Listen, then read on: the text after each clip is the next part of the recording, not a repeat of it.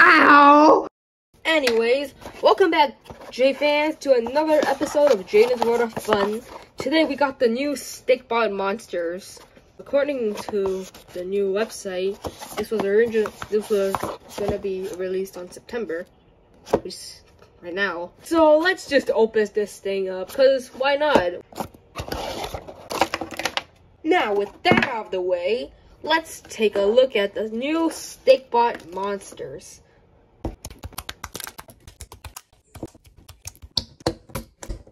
So there it is, the new Stikbot monsters. This is the guide if you don't know the names. So here we have Insector, Mad Scientist, Cyborg, Werewolf, Aquafang, Prey. Did they seriously name this character Prey? So here we have Insector. He's got like 4 arms or legs? Bruh, why are there are too many? Anyways, this is the Series 3 Insector, I like to call it. You can call it whatever you want, but like I like to personally call it Series 3 Insector because like this is the Series 2 Insector because Stikbot Central released like 3 versions of this. It's pretty cool. And the series, I like to call this the Series 1 Insector because this one came out first.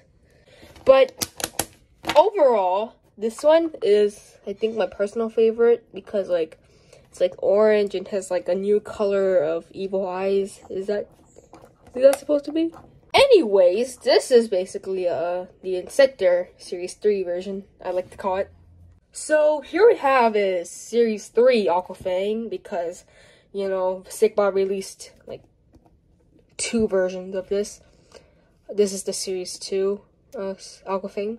I unfortunately do not have the Series 1 Aquafang because of, well, you wouldn't want to know, but yeah, so yeah, it has long ears.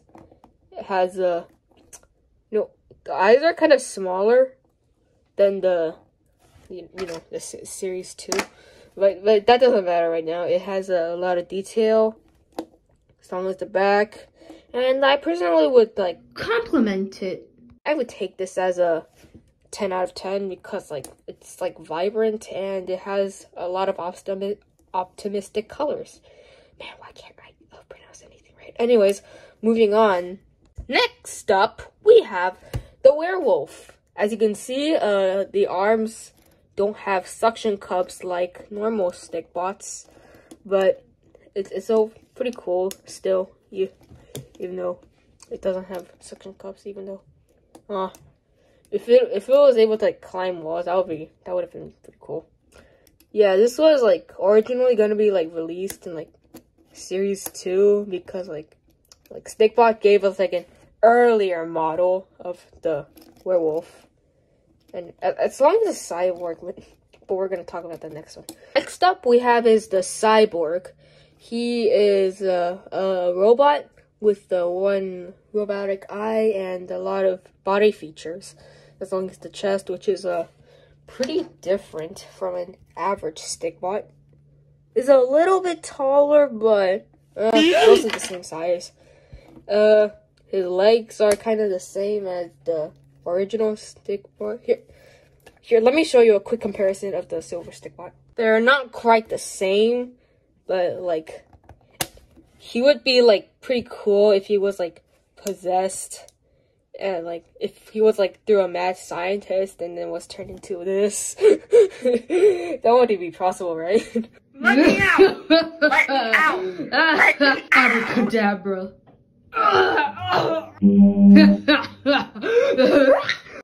Yeah, I think I'd rate this my favorite because like it has so many like details and like this would be perfect for my animations and like just look at that. It looks so cool, like you can't disagree. We next up have a wait, how come you're not bruised up?